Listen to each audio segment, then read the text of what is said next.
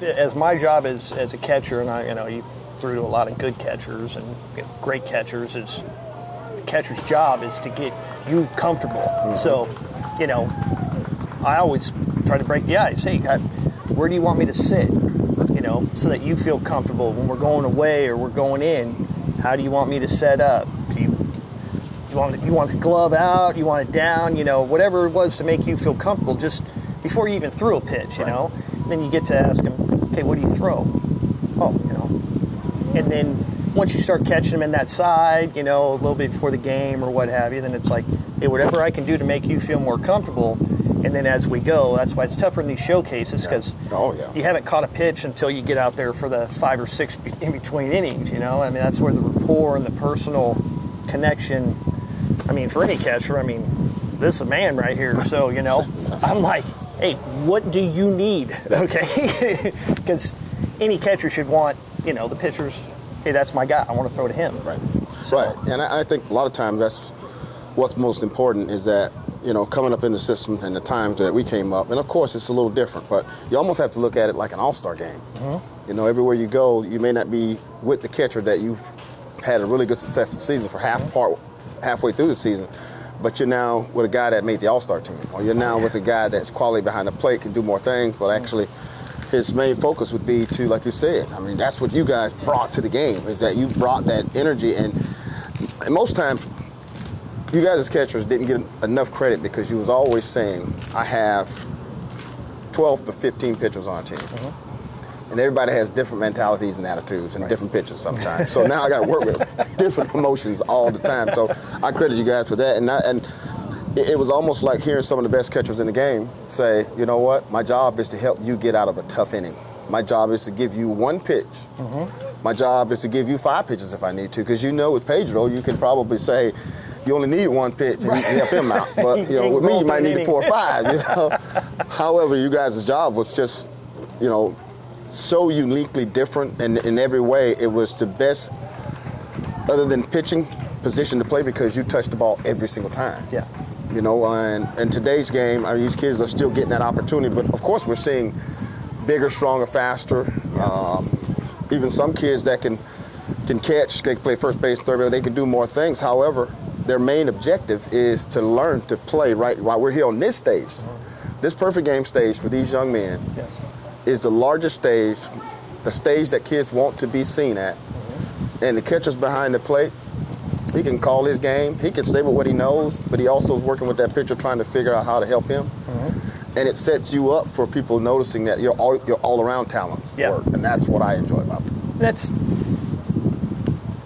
What you throw is obviously different from the next pitcher that's coming in, whether it's maybe the same right-hander or left-hander, different slot, different movement on pitches and everything. So the first thing is you just want to get them comfortable as you can. And you can't be too hard on yourself from the catching perspective, because your breaking ball's not like this guy's breaking ball, and this guy's fastball's not like this guy's fastball. So you might have a couple of little clanks or something. Might be, you might get crossed up a little bit when it's coming. It might be a little slow. So, you try to evaluate that as, hey, this pitcher out here has got some nasty stuff, and this guy looks like he's controlling him, and he's handling him, and he seems like the pitcher and him are working good together, and he's confident out there. He's not shaking a lot. He's not stepping off. You're keeping his rhythm. And that's the key. Like you said, shaking off. You take it, for instance, the more time you stand there shaking. Yeah, because it just gives you time. When you get the ball, this is what I want to throw. I got 100% conviction, and I'm going to throw it, and I'm going to execute the pitch.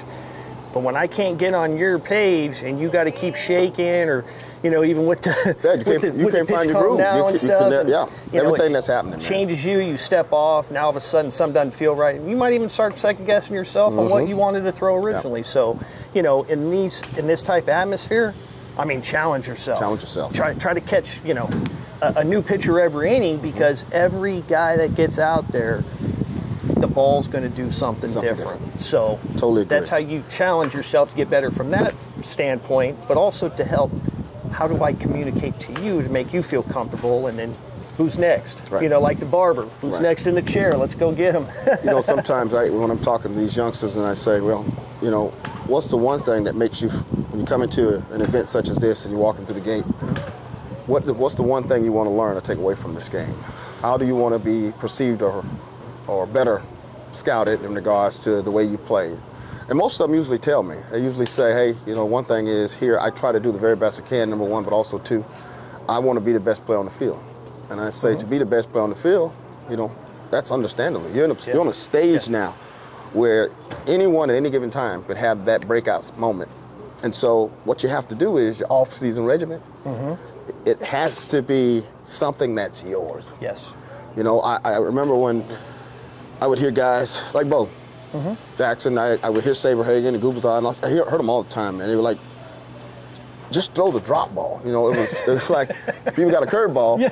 But see, my dad and him played back in that time when it was Negro League times and stuff, so everybody had a curveball, but they also had a drop ball. Okay. So basically, it was like them saying and simulating that ball drops off the table. You know, Oh, you heard those old sayings. Yeah. A guy says he has a slide, and then we tell him he has a slurve. You know, Right. he says he have a circle change up, but that, honestly, if you're listening, Gary Guy, he'd say that's a screwball, son. So it's just got to be nasty it's because I'm gotta- having trouble catching it. I so. tell you, and I think that's been the most important part for these kids here is that, you know, you see so many talented catchers, you see so many talented shortstops, but for me, the catcher is the essential guy on the field next to the pitcher, because what happens is that guy, he's going to catch. That pitcher's going to start in maybe 1 or 2 innings, and he's out. The next guy comes in. You still have to be able to find a rhythm, and sometimes it could change while that guy on the mound. Yes. And what would we do then? Yeah. How would you handle that? I mean, from one inning to the next, because you might go through that first inning and you never get out of the windup. You know, 1, 2, 3, you're feeling good, and then you know, first pitch in the second inning, and you give up a hit or somebody makes an error, and now you're out of the stretch. It's a different feel. You know, if that's your type of game, you know, or depending on the pitcher, obviously. You know, if you got a reliever that only throws out of the stretch or what have you, but now you got a runner on. How do you keep his rhythm to make him feel comfortable that, hey, you still get the hitter? Yeah. Okay, just give me a shot, but I'll take care of him. You can bounce this, and I'm gonna keep it in front, and I'm gonna keep the situation where it is. And so you got to take pride in that. And every pitcher, and as you know, you like that. You don't want to have to worry about, I want to throw this pitch, but have a little second thought in your back of your mind that, you know, if I throw the one, that good drop ball or that one right off the table right there, do I have confidence in him back there? So that's where we got to work, like you said, in your regiment, off season, before the game, something. Have some type of plan. Some type of plan. Right. You know, and I think you notice that with some of the kids that are the talented, you know, players that have a pretty good idea or grip of what they're trying to do.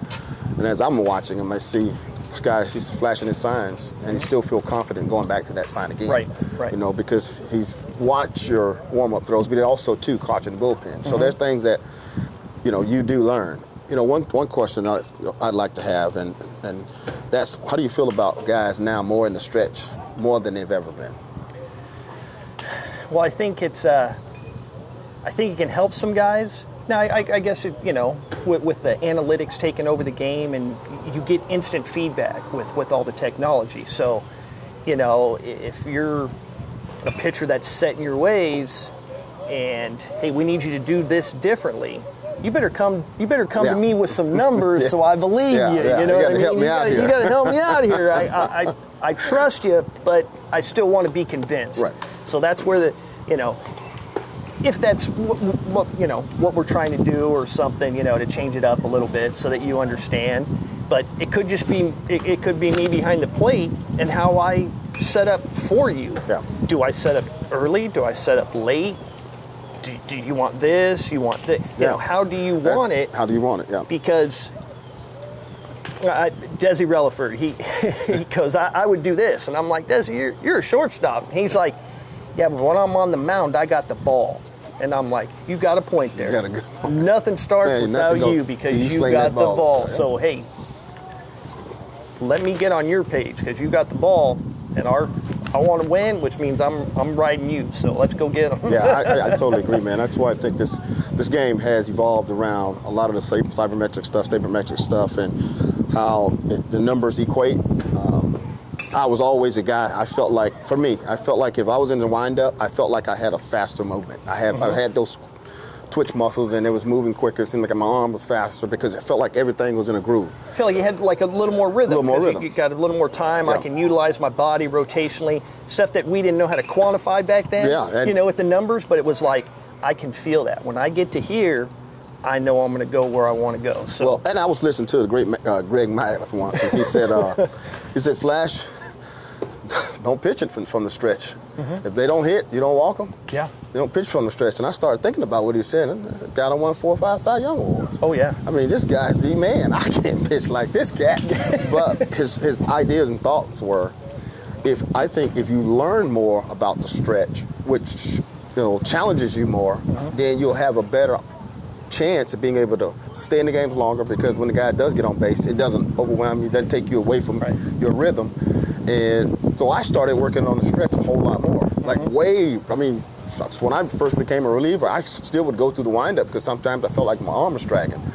But when I got in the stretch, I felt like, well, wait a minute. If I break this down and I actually get my hands up, I start in a rhythm like I'm in a windup, and once my knee lifts, I'm actually in the stretch. I'm right where I need to be at this point. I want to be. I'm basically standing here with the ball in my hand, ready to break my hands. Right. So how much velocity I'm going to use, from the windup to stretch? If anything, it may be 1 or 2 miles an hour. And that's the thing. Are you more effective pitching at that velocity instead of at your max velocity? Yeah. Do you have a little bit better command, a little bit better control? Because you're seeing more.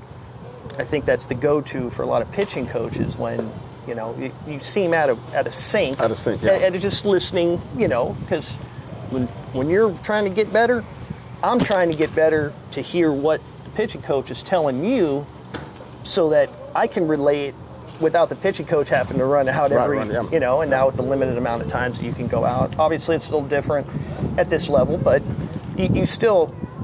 you got to be able to trust me like I'm relaying what the pitching coach is saying so that you're like, he's right. Yeah. And I think moving down that stretch, like you said, if I get to here, I'm good. Mm-hmm. Or a hitter that spreads out with 2 strikes or something, just to simplify things, but give you that one key that gets you back locked in because you kind of, and we see, you were going. For me, I see it with the kids in travel ball, and it seems like we got a pretty good feel for what they're trying to do. And for me, I bring into this, I think, I don't want to change anything you do. If I ask you to get ready for a game, what's your routine? Show me that. Mm-hmm. How you get prepared for that game, that first inning, that first batter. Mm-hmm. And if that's your successful way, I want you to work with that. But now here's an idea, here's a thought behind that, because what happens is if you are a person that has a really good fastball, and in the windup, you have a really good fastball and you're not hitting spots. Mm-hmm. But in the stretch, somebody gets on, something happens, it's like you're a better pitcher. Right. So I want to give you some analogy there, that helps you out. So and you see a lot of that here, and I think most of the kids, for the most part, they seeing it on television, so they're trying it. Yes. But I've been around with all aspects of things. Yeah, all aspects of things. They see stuff with social media and Twitter and X or the different parts of things where it's like, well, he's my favorite pitcher. Mm-hmm. I want to be like him. What does he do? Or, if you're a softball player or whatever, and you're like, well, what does she do? Or whatever sport it may be, you see the person that you look up to, and you're like, can I be that? Can I be them? Can I be like Mike? I tell you, it's funny you say that, because sometimes the kids, when we could be at a select festival, we could be wherever we are. Mm-hmm. Kids ask this question. What was it like to face, to be around George Brett? What was it like to be around Nomar Garciaparra, Derek Jeter? Pedro. Totally different. Totally different guys. The list is long. It's long. It's totally different guys. But what you notice about them is there's going to be somebody that has a certain type of game like this. Yeah. There's going to be a player that's going to come in 2-3 years from now, maybe 5 years from now, maybe 2. There's going to be another guy that looks like Mike on a basketball court. Right. And it doesn't matter the sport, the scouting world is always looking for that comp. Yeah. They see a guy that fits your, the stature, the height, the profile, the width, the shoulder, you can get all the analytics, but you go, That's Flash right That's there. the guy. That's him. You know what I mean? At first, now I got to tell you what they were saying. At first, they said, "Oh no, a little midget, you're under 6 feet." And you see, even with the Yamamoto signing recently. Yeah. I mean, everybody's seen it. He doesn't fit the profile of where you're looking. He doesn't check all the boxes. But he's good. Yeah, it's a different guy. At some point in time, it's like we can do all the stuff, but if I can get you comfortable and you're comfortable with me, we're going to go out there and compete. We'll have some success. And that's all we can do. And most coaches, and even all the way in the big leagues, most coaches want their players to have success. Oh, yeah. Most coaches want their players to have that wonderful night. And sometimes, even your best players, the best coaches, every now and then want to see you get knocked down a little bit. I asked my youngest son this, and we were in Chattanooga. Mm-hmm. And so I remember because I would always, anytime I went to see him, I would always make sure I'd go to batting practice early, but I'll slip in and he don't see where I am. And I was watching this one day, he was taking batting practice. And this guy was throwing balls all over the place. It was bad as can be. Mm-hmm. And he was still just trying to keep his head down, stay with his good swing, mm-hmm. make contact, even though that can, how that can be. The guy that's coming on the mound, guy's not what you're going to see. Right. And so the next day I go back and I seen a guy just in a groove, mm-hmm. good fastball. I mean, he's just popping it. I'm looking at it, I'm thinking, you know what? He's happy with this. Yeah. He's comfortable with this. And I asked him that night, I said, Nicholas, what do you think, man? Where do you think you can learn the most from batting practice? From a guy that throws right over the top, just right there. He in that spot every time, you just whittling it. Mm-hmm. Now, at 5 o'clock, you can do stuff like that. How many 5 o'clock hitters we make it in the big league? So I said, to me, your best batting practice was that guy you had to make an adjustment on. Yeah. And I said, think like that. I said, the only reason I started off the far side of the rubber is because I wasn't good at throwing in on right-handers. I wanted to give myself another 12 inches. If I missed, this I didn't kill the poor guy. You know what I mean? Because I was just not that good throwing in right-handers. Give yourself a little room for error. Give myself some room. There you go. And I ask players that, well, why do you stand on the far side of the rubber? Mm-hmm. I said, Coach, because I like this and I like that. There's no wrong answer. If you can get strikes, you can get outs, get anybody out at any given point in time, then you stay comfortable. Yeah. And I don't think anybody, especially with the right minds in the game, they wouldn't ask you to change something that's been very productive for you. Correct. So whatever Sabermetrics does, it's a point in this game for everything technology-wise and everything that can be used. But at some point, you got to actually look on the field and say, that guy playing third base, if any ball's hit there, I ain't got to worry about him. That catch behind the plate, I mean, you can bounce 15 of them. Yeah. Bottom line is he knows you're getting to that pitch to get us an out. And that's the way the game has to be played. And from you've got a good defense behind you.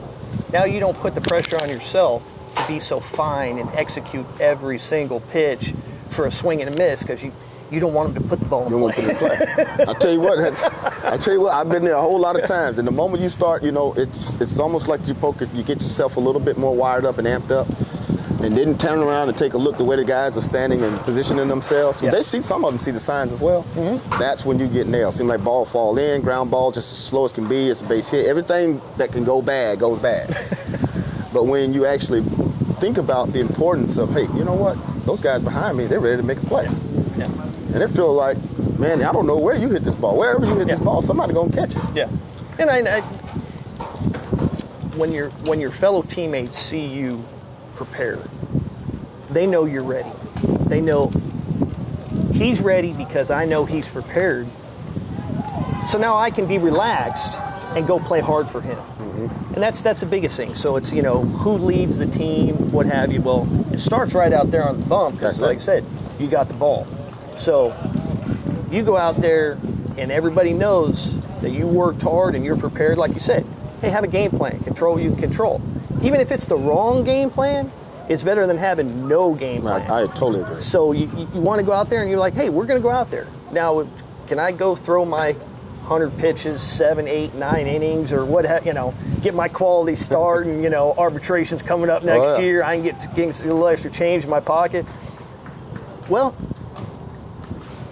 how many times you start that game and it's the same exact game plan from pitch 1 to pitch 100 first starter, mm-hmm. or 75 or what have you, or you coming in as a reliever and I got to close the door here in the ninth, and what happens? The first guy breaks a bat or something, or ball falls in, and you're like, okay, wait a second, that's not how it's supposed to happen. I haven't even started sweating yet. Yeah, it's supposed to go that way. That wasn't thought about. I'm already in trouble. I got first and second. Here comes a bunt. Well, we don't plan that, but we got to make the adjustment. So, when you can challenge yourself, especially in this environment, all these learning things, for me, it was like, even if I failed, I try to learn something from it. You got to. And listen to the other players, and, especially at events like this where, the players with a little more talent at certain ages can come to these events, and you're going to have to raise your game a little bit. Mm-hmm. So they might be a little bigger than you, a little faster, maybe throw a little harder, but you know what? I can get the same results. So what can I do? And that's the thing, is that even being the best player at some of these shows, let's just say I'm the best player on the blue team, mm-hmm. or somebody else is the best player on the blue team. It's not the actual game that I may learn from. Mm-hmm. It's actually watching in the dugout to see what I'm learning from those players and their actions and how they move, seeing how well they can move right or left. And then they just kind of, my next point of practice is getting out there, seeing how much more range I have. Right. Or why do they have so much? Like, what were you thinking previously? Or it might be, I mean, if people don't know, that curveball, like, so it's almost like, hey, it's a live VP. I'm going to throw you a curveball. You ain't going to hit it. But from you coming, younger guy on the staff or something, hey, man, how do you hold that? Yeah. How do you get that bite? Yeah. Now, we can quantify that with, the spin rates and depth and, pitch shape and all that stuff. But how do you do what you do? Now, I might not be able to do that, but it might help me if I can do something similar to improve my stuff. Yeah. That doesn't come on the field. That comes from just sitting here talking. That's a really good point, because there was a lot of times spending, around some of the best arms in the bullpen. They would always say that. They'd say, you know what, if I had to ask you how to throw a curveball and you showed me, I probably still couldn't do it. Right. Okay, so give me something simple. Mm-hmm. And I'd say, well, think about this. If you could throw a slider, I'd throw a curveball. Mm-hmm. Why don't you try to throw a slurve? Why don't you try to throw something just off speed? Because what happens is a lot of times, I remember Bob Boone saying this to me. He said a lot of times the hitters don't want to swing early at a breaking ball to off speed, only because it was a breaking ball to off speed, and they don't want to be. They know that gets them out late. Yes. However, to be got out, and I'm looking for it, I'm taking my chance at it, and then I'm out. That's when they really just lose it. He said, so take your chances first pitch. Every now and then, you can start the game off with a curveball. I said, no, I can't do that. I mean, it don't seem right. It doesn't seem right. Well, you can do that. Yeah. So it's just the quality of game that we see with these young men, and I really like how some of the relievers, more than anything else, they have a routine, a plan, and then they come in the game and right away they throw strikes. I mean, that's just what this stage represents for them. Mm-hmm. So, yeah. I mean, for me, the way I was always taught, and whether you want to call it old school or what have you, because, I'm older now, different things, but it was like, hey, you have to throw enough strikes early in the game, whether you're the starter, middle reliever, setup guy, or closer, to where the hitters get in the box and want to be aggressive. Mm-hmm. So if you can't get, that strike one, now that, how you see it in their eye. I mean, I can feel it. You feel it. We're like, hey, we need I need a strike here. I know I felt it. I saw ball one. We don't want to be pushed back in that corner where it's like, I'm playing poker and I'm all in. I got to do. And like we were talking early on, also being out there as a starter, reliever, whatever. Ball one, it was like everything tightened up. But you can tell with the body language of the catcher. Yeah. I take Bob Boone, for instance, because Booney was just so, he'd hit 260, but Booney was all about making a pitcher, helping him to have a quality start. Yeah. That day was about I can give you one pitch this inning, just one pitch this inning. If you need one every inning, we're going to still get the 7 innings. Right. And however, that made you comfortable because your body language behind the plate, the way you feel like I can just, I may not be right on this pitch. However, but I got to.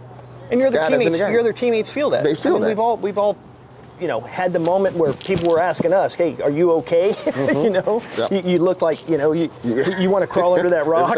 You're looking, hey, when's he coming out to get me? I mean, oh man, I'm a little tight now. Take my hand, I'll wipe my head. So we've all been, booed off the field or whatever, but it's like, when you see that your teammates and they're rallying for you and they're like, hey, you're good, I got you. Yeah, You know, then it is. It's a confidence deep breath. builder. Let's get back in. It's a help to what your attitude and morale, what you feel about this next pitch, and it just, you know, you can turn around. Like sometimes you can stand on top of the mound, you feel like I'm gonna stand on top of a hill, and then like I'm standing over everybody looking, but you can see guys just like, hey man, let's go get them some dribbling. I need this and ball. those are the times you remember. Those times I remember. You know, I mean, it's a, we all want to win and all that, but this is one. You know, there's always moments here and there where you're like, that was cool. That was that. Yeah, that was big league moment. That was a big league moment right there. You know.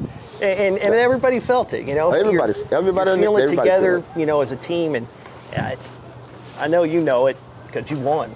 You know, there ain't nothing like winning. There ain't nothing like you know, it's not like, hey, golf. Yeah, I want to play good golf, but if I hit a good shot, there ain't no defense. I don't have to depend on anybody else. But if I mess up, it's all me. You know, but a team, well, I got to depend on each other. Yeah. You need everybody. As a team sport, there's nothing like it. There's not a sport. And I know football, you have a lot of players, NBA, soccer, all credit all of them for what they do. But in that clubhouse, man, it just becomes family. You have to. It's almost like your family, your kids become part of my family. It's an awesome feeling to have, and especially if you get that opportunity. Right. And so, you know, cherish here. Because of the relationships that are being made as we speak. As the game's going on right now, and you got, hey, I don't know anybody from, you know, Wisconsin or something. I'm from San Diego, I'm from Atlanta, or I'm, you know, from here, and now I'm playing against him. Hey man, how's it going? I'm going to see you down the road. I'm looking forward to seeing those guys that they talk about from New York, from Boston, from Florida, from Tennessee, California. I'm looking forward to getting to a perfect game event and seeing how my talents equate and evaluates with theirs. And every time you're sitting in that dugout, you're learning something about somebody else's talents, not just your own. Yeah. And their thought process, maybe from a regional standpoint of how, you know, they've grown up learning the game, or regardless of the background, we're all trying to get to the same goal. The same goal. So how can we get on that same, pulling in the same direction, in alignment? That's the stuff that you got to take care of, because you can control that, right? Totally. You get out on that field, there's a lot of, we think we're in control, right? That's it. But are we really? You know, you throw a pitch, once it leaves your hands, wait a minute, did he call the right pitch? Did I execute the right thing? If he hits it, are they going to make the play? I mean, there's a lot of factors that you got to pull together for.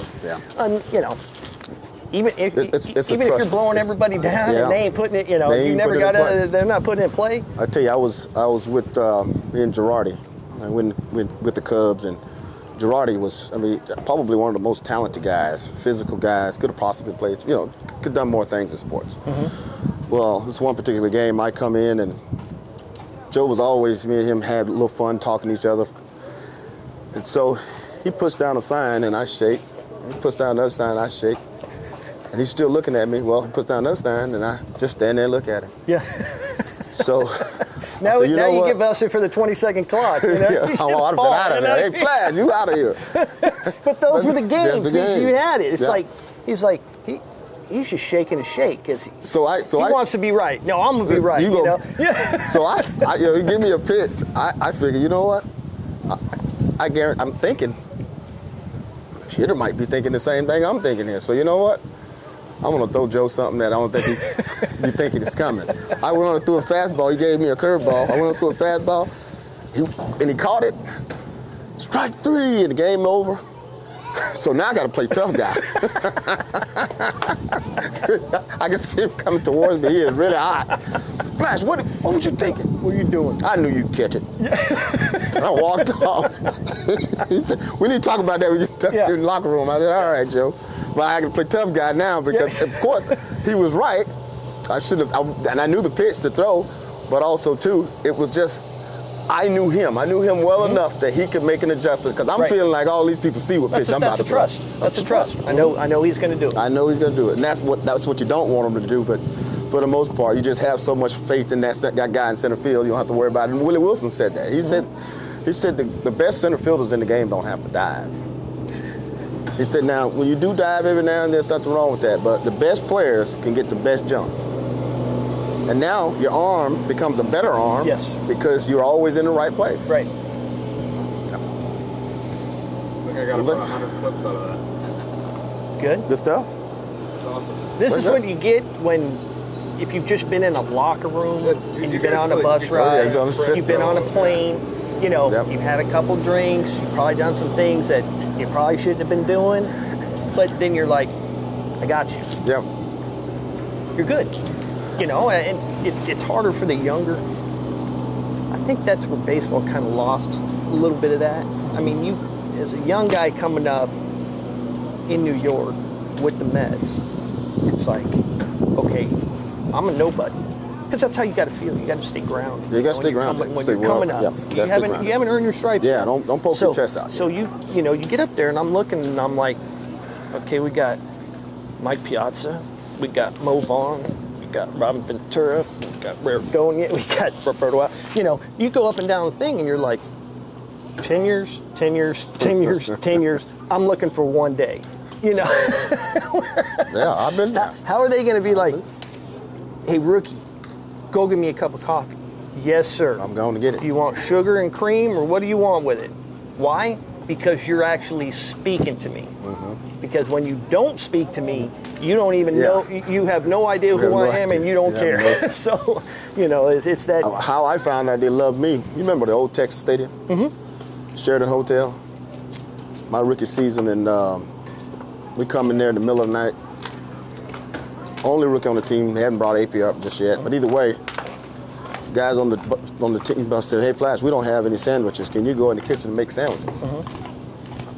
Yeah, I'm supposed to say yeah to everything. Right? Yes. Yes, I can make sandwiches. So I go down to the front desk. I say, "Hey, I need to make these guys ham sandwiches." They were like, "All right, no problem," because you know every team stayed there. They knew everybody. Yes. So we don't have a cook on hand, but we have a couple staff members that'll help you out, get this bread and what kind of bread. Right. I do. Show you what Just you regular need or bread, whatever, yeah. mayonnaise, little mayonnaise. And I'm standing there, and all of a sudden, Bo calls down. "Hey, Flash, I want me turkey, bologna, ham." I said, "Okay, no problem, Bo. I got it. I'll bring it up." I take Willie Wilson's his, take Bo's his, get back downstairs, and all of a sudden I get a call from downstairs again. Sykes. "Hey, Flash, heard you making sandwiches." I said, "Yeah, I'm making sandwiches, man." Yeah. I make another sandwich. And they say, I wanted mustard, not They wa- mayonnaise. yeah, so they- I make you go back and do it again. Do it. They weren't going to eat it anyway, Yeah. you know. But that's what brings That's guys what taught together. guys, yeah. That's the team, Yeah. and you know, learning different people, and then now they'll talk to you, and now they'll say, hey, this is how I throw my breaking ball. Yeah. But when Well, I and- really and- want to get the guy out, this is how I hold. Oh, Why don't you try absolutely. doing this? Try it. Well, Yeah. you can't put a price tag on that. Well, and see, that's why I thought, even with some of the great players that played the game, you know, Gary Gaetti, third baseman with me in Kansas City, man, one of the best teammates I ever had. He said, he came to me, I had a decent season. He said, "Flash, just listen to me." I said, "What's that, G?" He said, "If you can get a changeup," now I know you got two curveballs, and nobody don't want to deal with your curveball. Right. But if you can get a changeup, Flash, I promise you'll be in the top 10 starting pitcher. But for me, I just didn't feel, I couldn't right then throw a ball that was that slow. You know what I mean? I was almost like, if I'm gonna get beat, I might as well get beat throwing hard. You know? Throwing my best stuff. My best stuff. However, now that I understand the changeup, now that I can use, I throw it and circle change, straight change, the fork, I can do all of those pitches now. Split chain, Yeah. whatever grip we got to do Yeah. to So, get some spin off Get some it. spin off. That's why I talk to kids, and whatever makes that ball feel comfortable to you in your hand, then we can work with that. Right. You can actually get more out of that. You get more out of your delivery your body, but first you got to recognize that holding that ball in your hand, Yeah. that you can do that job, and that means get it to the guy that's catching that ball. Right. That's what it means.